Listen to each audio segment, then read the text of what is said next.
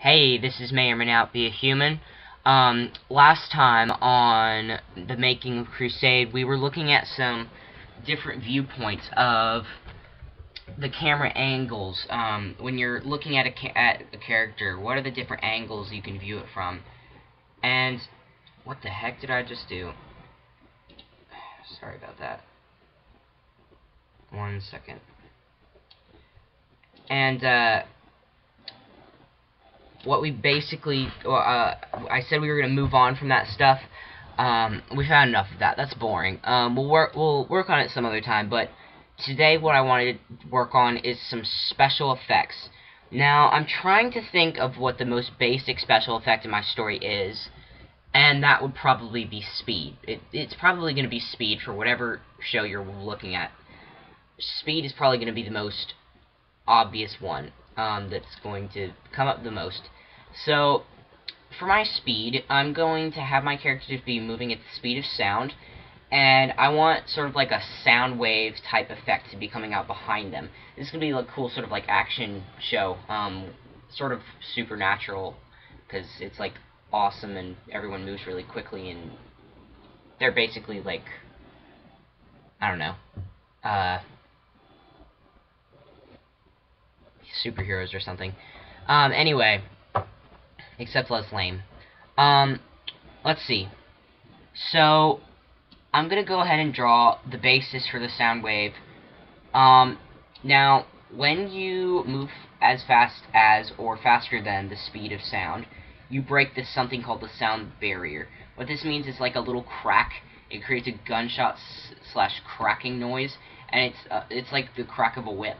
And it, just like a bullet comes out of a gun, it actually, when it breaks the sound barrier, it's moving faster than the speed of sound, and it ends up creating sort of like a shockwave behind it. Normally you can't see it, but because everything in my story is so drastic, we have to have some sort of visual effect, otherwise it just wouldn't be cool.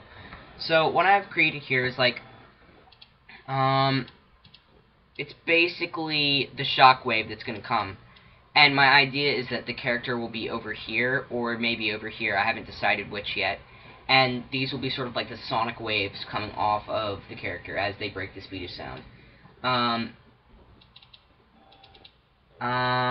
Let's see. Now, I'm going to name this layer Base. This is not going to have any special effects. It's just going to be the basic shape that everything else is based off of. Now, here's what I want to do. I'm going to edit, copy. Now I'm actually going to delete all these because I want them to have the exact same sort of ratio going on. So I'm going to edit, paste, move, and scale.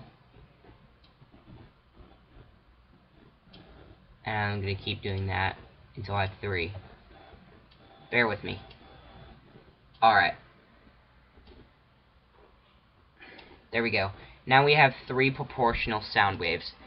Sonic waves, whatever you want to call them. Alright, now I want to line them up. I'm not quite sure how to do that except by just eyeing it. So it should be fine.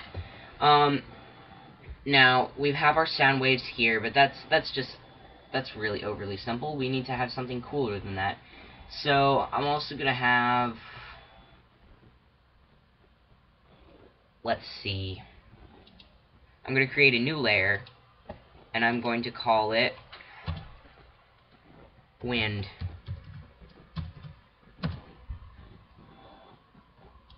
And I'm going to rename this base Sonic Waves. Now, when I go into the wind, I'm not going to create any shapes yet, because wind is one of those things that isn't actually visible. You just see the effects of it. So, I'm just going to create a basic outline for the kind of thing I want to have happen. That looks semi-fast. That's alright.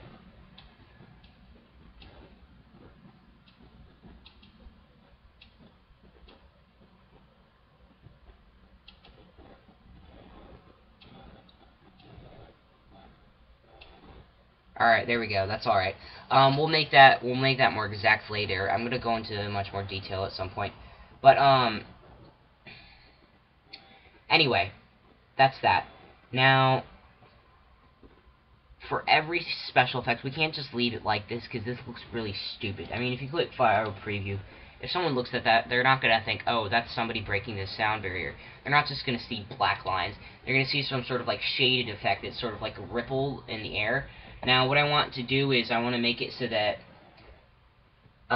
these are actually rings. I don't want it to be just circles. I want them to be rings with actual holes in the middle.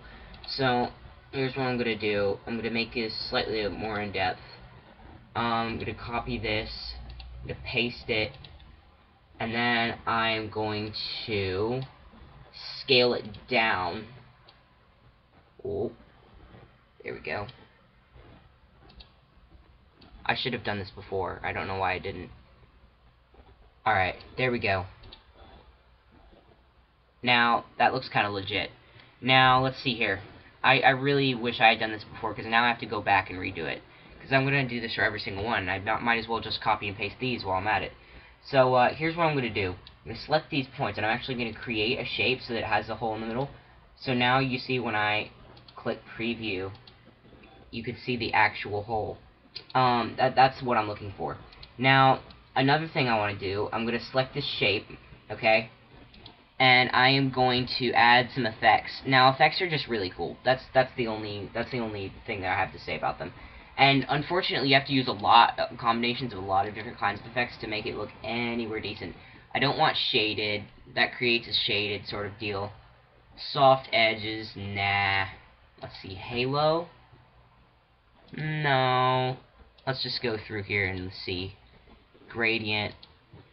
Radial gradient. Nah. Reflected gradient. Angle gradient.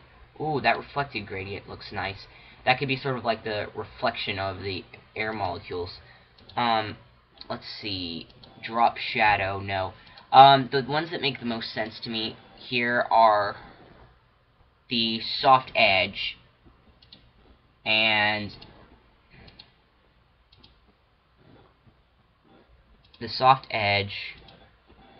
the gradient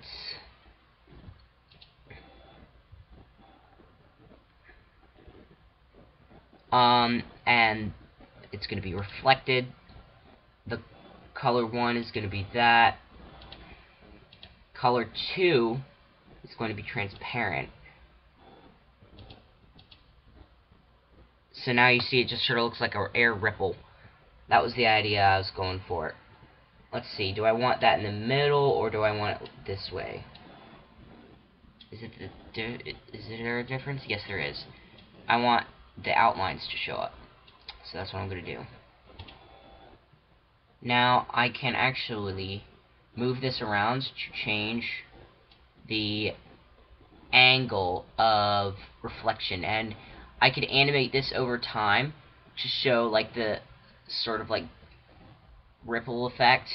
That would be cool, but I'm not going to do that right now. I'm just going to click Control-Z to undo that. Now, the thing about these shapes is that they don't show up, the image effects don't show up until you click Preview, so you have to make sure you click Preview to make sure you've done it right.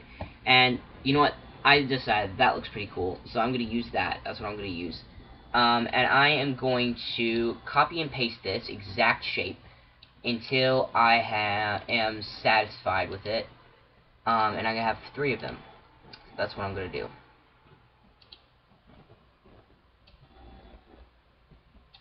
And I'm going to scale it. Scale all points. Whoa, it's a bit big.